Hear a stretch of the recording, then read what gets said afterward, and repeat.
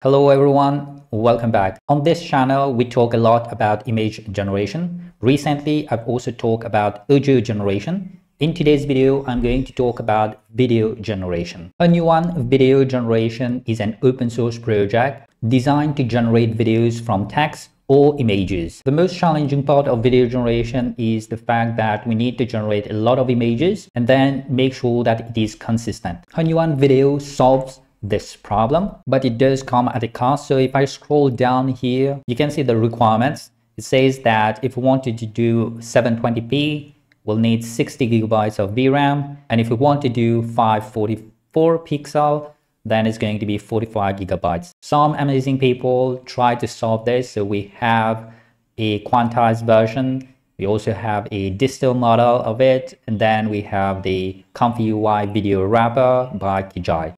But today, the ComfyUI developers announced that we have a native support. So in this video, I'm going to explore it. I will also show you how you can set it up on your system. Now, in case you're wondering, I have a 12 gigabyte GPU, but I was able to run it without any issues. Before we jump into ComfyUI and the installation process, let's take a look at a couple of videos which were generated using the HunyuanVideo model. Now, as you can see, it's quite fast, but you can see that it's actually consistent. The videos are usually 5 seconds long. Those are the type of videos that we'll be able to generate using this model. To set this up on your system, you'll need to make sure that ComfyUI is up to date. To do this, you can go into your ComfyUI portable folder, go into update, and then double click on update ComfyUI.bat. If you don't have the portable version, then you can just type in git pull, making sure you are inside the ComfyUI directory first. Next, you will need the model file, the text encoders, as well as the VAE. So in the description of this video, I will have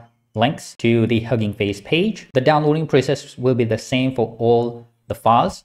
So click on the link, go into Hugging Face page, and then just click on this download button here. For the text encoders, you will need to download the clip L. This is the same as the Flux model. So if you've already downloaded it, you can skip this one. And then you will need to download the Lava Llama 3. We have two versions. We have the FP8 and there's also an FP16 version. For the VAE, we only have one file. So simply click on the download button. Once you've downloaded them, you'll need to move all the files. So the model file will be inside Diffusion models like this. The text encoders will go inside the text encoders folder, and you will need to have the clip L as well as that Lava Llama 3.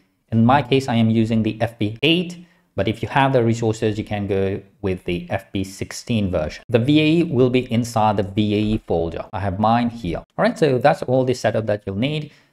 Make sure ComfyUI is up to date. If you're having any issues, you can try updating from the manager and click on update ComfyUI and see if that works for you. Now the workflow as well will be in the description below. Once you load it, you just need to make sure that in this load diffusion model, you are selecting the HunyuanVideo. And if you have any issues, you're running into memory issues, then you can change this D type here from default to FP8, and there are a couple of versions here. Now the dual clip loader, similar to the Flux model, will need to select both text encoders. So the first one here, I have the clip L, and then the next one here is the Lava Llama 3. Again, I'm using the FP8 version.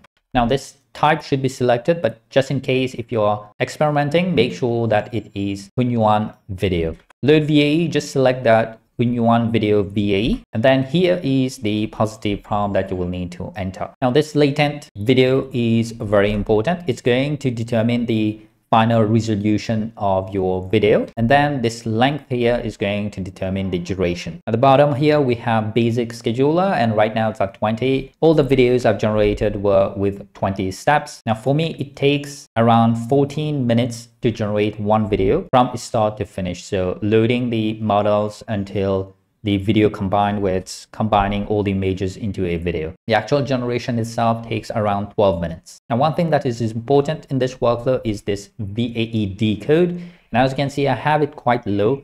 I think by default, it's at 512 or 256. So if you're having difficulty with the default value, decrease it. The tile size, you will just divide it by 2. The overlap, it goes by 32. So I think 64 is the default. I've decreased it to 32. There's a note here that explains how you can decrease it. Now, other things that you can do in case you're having any memory issues would be to decrease the resolution here. But with these settings at 12GB VRAM, I'm able to generate videos using the model. As you can see here, I have an example right now, and you can see and appreciate the consistency of this model. We have one character, the character is turning around, but it's the same character. We don't have any flickering at all. And usually when we look at video generation, there's some kind of clipping that happens. Sometimes one of the arms is going to go behind the body and a couple of frames is going to be in front of the body. But in this case, we can see that it's actually consistent. The tail as well coming around, and there's no clipping at all. In order to generate videos like this, you need to ensure that in your positive prompt, you have some kind of action that is happening.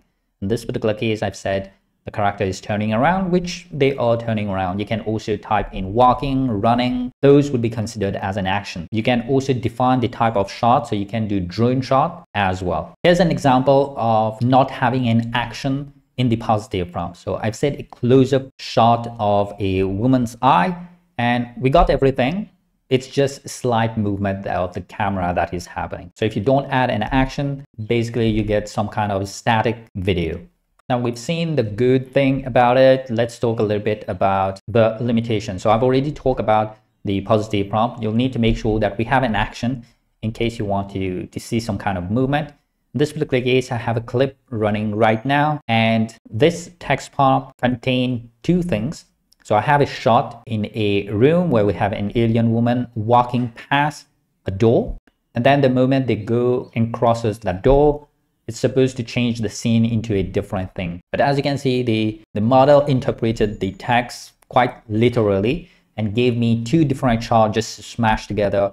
We have a room where the alien is, I'm guessing it's trying to open the door. And then we have a different room where the scene changes. I was expecting the character to cross the door, at least open it and cross to the other side. But that's the limitation of the 5 seconds that's happening. And here's another one where, again, the 5 seconds limitation is limiting the model quite a bit. So in this particular case, I mentioned that I wanted a zoom in effect on the eye, and once you go quite zoom in, then it just added something there. Now for me, unfortunately, I cannot increase the length. I get out of memory issues, but if you are able to do it, maybe you will be able to generate some good shots with different actions in the same video. Now, another limitation is we are not able to do image to image. At least I don't have a workflow that does image to video.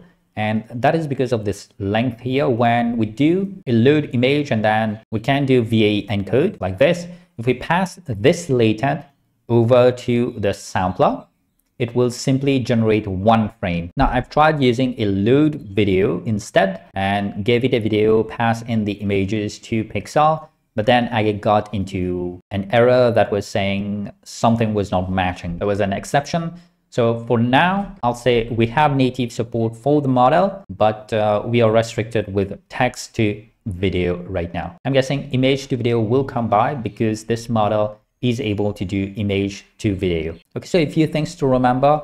If you're getting out of memory issues, first thing to do is to change the D type here. You can also download the FP8 version. If you've already done that, then decrease the VAE decode tile size and overlap. Lastly, you can also decrease the resolution here and try that. If you have the system resources, if you're able to test this model out, do give it a try. I think the video consistency is quite high. On the GitHub page here, somewhere down, there's a nice comparison table, and they rank themselves as #1 based on these metrics here. And the visual quality is at 95%. That's really high for video generation. All right, so thank you for watching until the very end. Have a nice day ahead. Take care, and I will see you next time.